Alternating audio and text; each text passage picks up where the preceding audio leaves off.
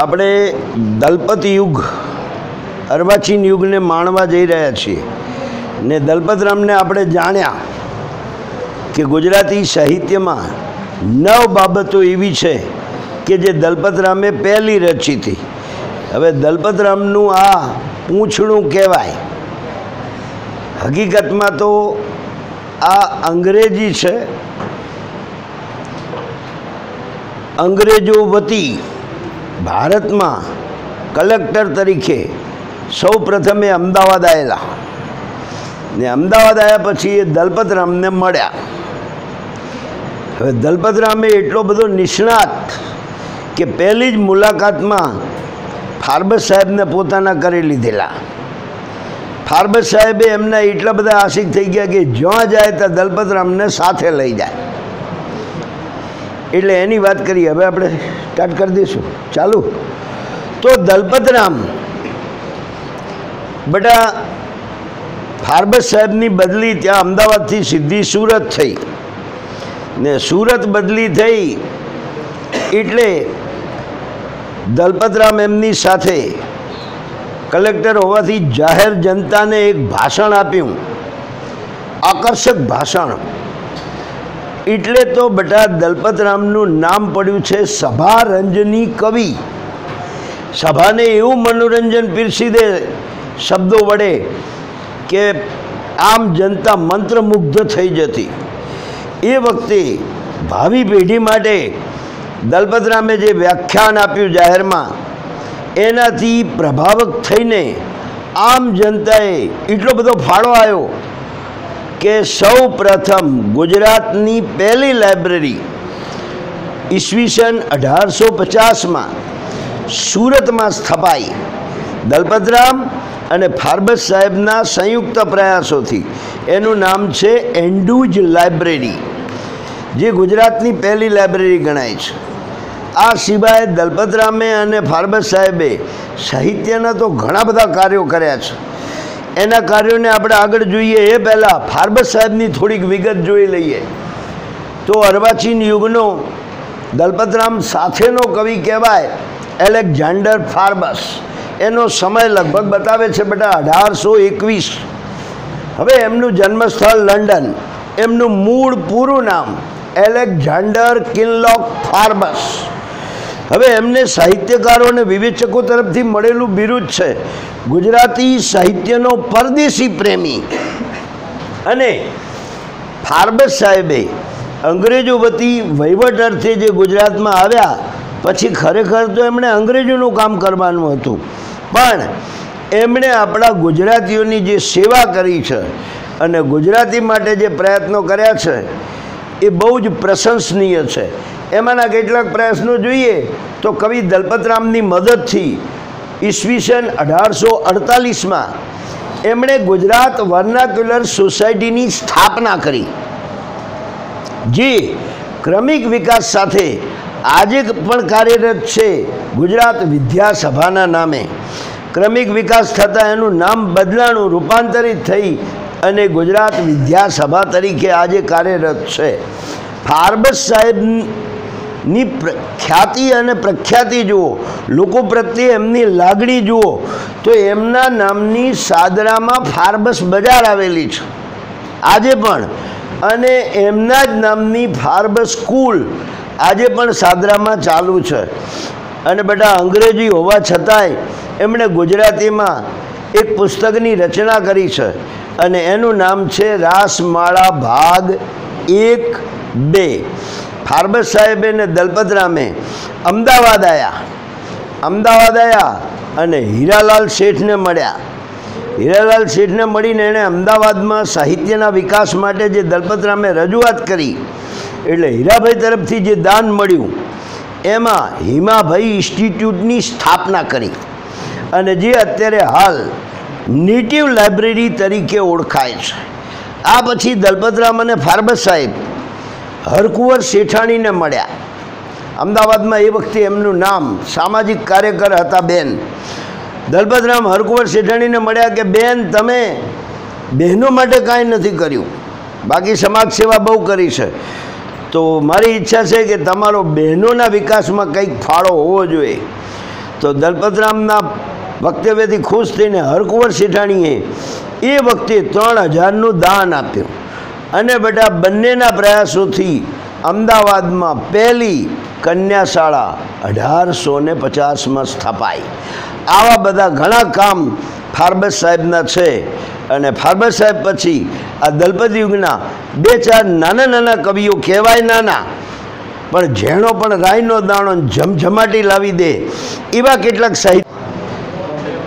Okay બેટા, Forbes સાહેબને આપણે જાણ્યા માણ્યા પછી હવે જેને ભણવા જઈ રહ્યા છીએ આ દલપત યુગના 2 એવા સાહિત્યકારો છે કે જેમણે ગુજરાતીની કેટલીક બાબતો વિશિષ્ટ રીતે આપણને પૂરી પાડી છે. ને એમાં પહેલું નામ આવે છે દાસી જીવનનું. દાસી જીવન બેટા એમના જીવન સમગ્ર જીવન દરમિયાન એ પુરુષ હોવા છતાંય એ સ્ત્રીની જેમ જ વર્ત્યા છે અને કૃષ્ણને એમના પોતાની જાતને પ્રેમિકા માનતા, કૃષ્ણને એનો પોતાનો પ્રેમી માનતા અને આ રીતે એમણે આખું જીવન ભક્તિમય પસાર કરેલું. સૌરાષ્ટ્રમાં એમના જે પદો છે એ કટારી નામે ઓળખાય છે. એ પદોમાં એટલી વેધકતા છે કે જીવનની વાસ્તવિકતા માણસને દિલ અને દિમાગ હોય ને કટારીની જેમ વાગે એના શબ્દો એવા દાસી જીવનના છે. અને એમણે જે એક ભજન રચ્યું છે આ શરીર રૂપી બંગલો, તો એ ભજન પણ એટલું બધું પ્રખ્યાત છે આજે પણ. એ એક જ રચનાથી દાસી જીવન અમર થઈ જાય એવું એની રચના છે. પહેલાં આપણે એને જોઈ લઈએ. આ બંગલાનો બાંધનાર કેવો મારા ભાઈ, આ બંગલો કોણે રે બનાવ્યો. આ બંગલો સાહેબ દાળ ભાત શાક રોટલી ઘાસપૂસ ખાય લાલ બુંદેલા જેવું લોહી કાઢે. આજ સુધી કોઈ એવી ફેક્ટરી જોઈ કે દાળ ભાત શાક રોટલી નાખો ને લોહીના બાટલા નીકળે? તો આ શરીર જુઓ સાહેબ, આપણે કોઈનું લોહી પીએ છીએ, હા કેટલીક વાર પીએ મમ્મી પપ્પાનું, પણ એ અર્થમાં નહીં. તો આ શરીરનો બંગલો કુદરતની અનોખી કળા જે આપણને બતાવી જાય છે દાસી જીવન. 1806 આસપાસ એમનો સમય બતાવવામાં આવે છે. જન્મ સ્થળ છે એમનું ઘોઘાવદર, તાલુકે ગોંડલ, જિલ્લે રાજકોટ. આપને નોંધાઈ ગયું લગભગ. સૌરાષ્ટ્રમાં મેં બતાવ્યું એમ દાસી જીવનના પદો કટારી નામે પ્રસિદ્ધ છે. એમની ઘણી બધી કટારીઓ આજે પણ સૌરાષ્ટ્રમાં બહુ રસથી ગવાય છે. એમાંય રાતના ડાયરામાં તો દાસી જીવન જામે સાહેબ. પોતાની જાતને મેં સમજાવ્યું એમ 14 ભુવનના સ્વામીની પટરાણી ગણી જાત જાતના શણગારોથી પોતાની જાતને સજાવતા અને કૃષ્ણ ભગવાન આગળ રજૂ કરતા. કેટલીક વાર તો લાડ કરે ભગવાન આગળ, હું કેવી લાગુ છું, તમે જેમ મારી વાહે પડ્યા છો. આવા એકલા સંવાદો ભગવાન સાથે દાસી જીવન કરતા. મિત્રો, એમના જીવનનું જે સનાતન સત્ય છે કે આયુષ્યના 75મા વર્ષે ભક્તિની ચરમ સીમાએ ઘોઘાવદર ખાતે એમણે સમાધિ લીધેલી અને એ રીતે એ અમર છે. આજે પણ એમની કેટલીક અગત્યની રચનાઓ છે પરીક્ષાલક્ષી. તો એમાં રત્નાનો પ્યાલો, જેમાં ઘણા બધા એમના પદો સંગ્રહાયેલા છે. કટારી, બંગલો, મોરલો, હાડડી અને ઝાલરી નામની એમની કેટલીક કૃતિઓ છે જેની અંદર એમની કટારી રૂપી પદો સંગ્રહાયેલા છે.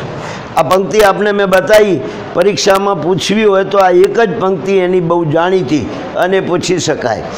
એની સાથે સાથે ગુજરાતી સાહિત્યના ઇતિહાસમાં સૌ પહેલી નવલકથા કોણે આપી?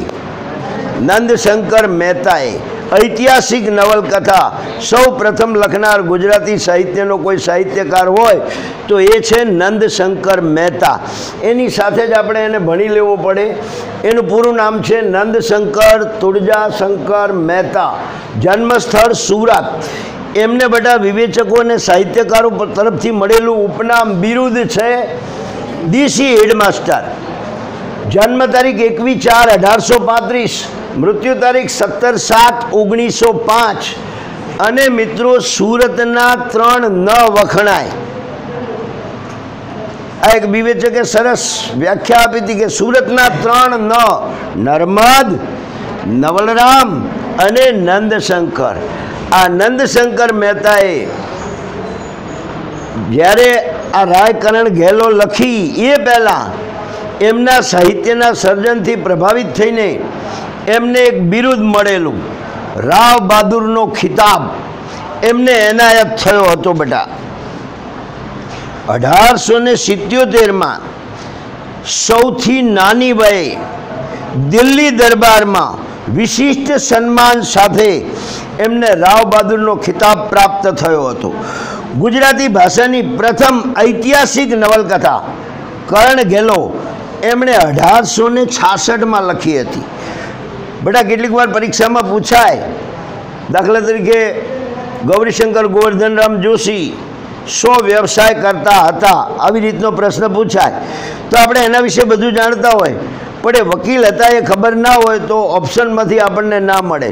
તો એ રીતે નંદશંકરનો પ્રશ્ન પૂછાય કે ભાઈ આ શો વ્યવસાય કરતા હતો, તો એના બે મુદ્દા પણ આપને બતાવું. તો એ ધંધુકામાં મામલતદાર હતા અને કચ્છ રાજ્યના વહીવટદાર તરીકે પણ એમણે સેવાઓ આપેલી. આ એમનો વ્યવસાય.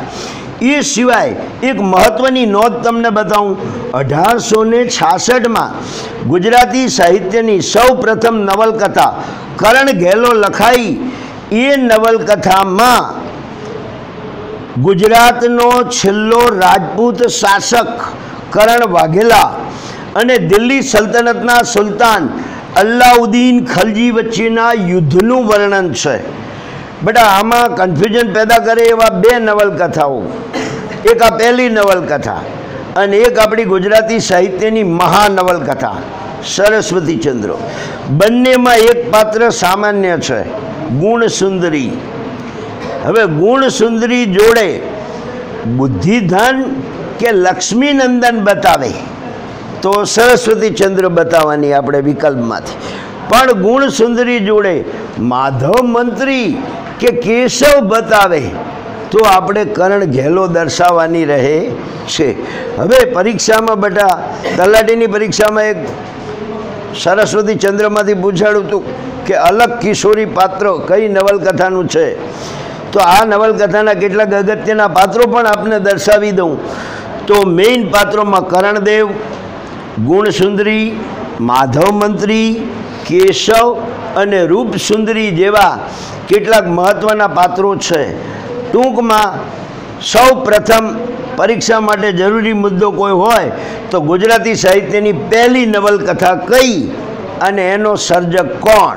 તો પહેલી નવલકથા કરણ ઘેલો અને એનો સર્જક નંદશંકર. આ બે મુદ્દા જ આપણા મગજમાં નોંધાવા જોઈએ.